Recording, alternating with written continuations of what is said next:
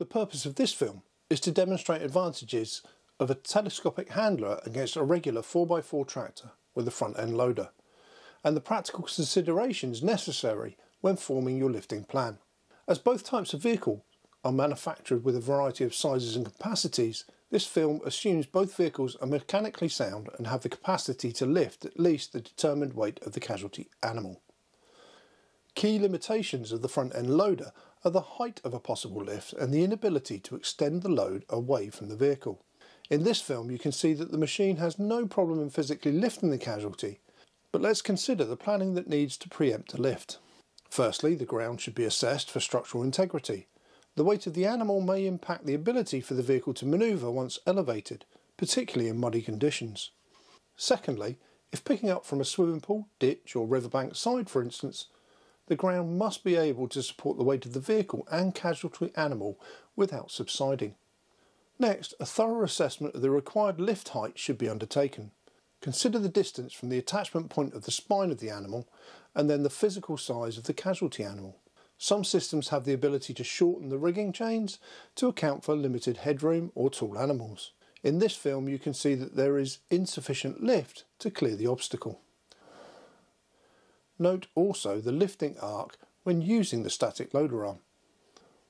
At maximum lift the animal will be at its closest point.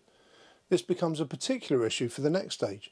If the casualty animal is being driven to a place of safety before being lowered, when traversing an incline forwards the casualty moves even closer to the vehicle body and moving parts. If there is an opportunity for the casualty to move at this point, then it is even more likely to become injured through striking the vehicle, and the operator has limited ability to counter this. In this situation, it may be preferable to travel backwards up a slope to allow a load to move away from the vehicle as long as sufficient ground clearance can be maintained. Let's now compare the same lift scenario using a telehandler.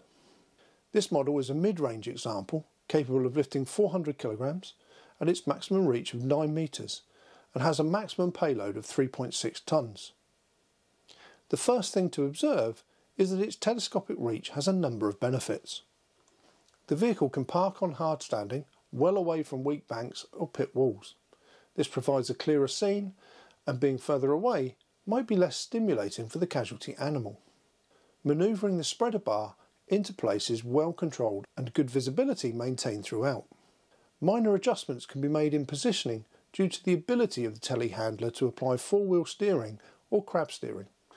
The regular tractor does not have this capability, relying on front-wheel steering only. The dual role of also holding the quick release line is possible in this instance. There is a clear line of sight between operator and banksperson. This is then passed to another operator who will take over for the release due to the environment depicted in the scenario. The ability to telescope in and lower the casualty simultaneously provides for a controlled manoeuvre without having to drive backwards in the vehicle. At this point the casualty can be carried to a place of release. Note that for safety purposes the casualty is facing an open area. The handler is in position to release the anti-spill straps, and the option to quick release is available for emergencies. The casualty is carried to a place of safety, and traversing slopes is aided by the ability to extend the lift, keeping the load away from the vehicle at all times. A safe system of work can be greatly enhanced by utilising a telescopic handler over a front end loader, providing it has sufficient reach and capacity. The key points are: the vehicle can be positioned further away, improving visibility and adapting to unstable or weak ground around the rescue site. The casualty will often be lifted and withdrawn without needing to drive the vehicle. Typically, a telehandler will have improved lifting height capacity and be able to keep the casualty away from the body of the machine through its telescopic ability. Multi-directional steerage allows the machine more flexibility in tight spaces. Many fire and rescue services have telescopic handling capabilities.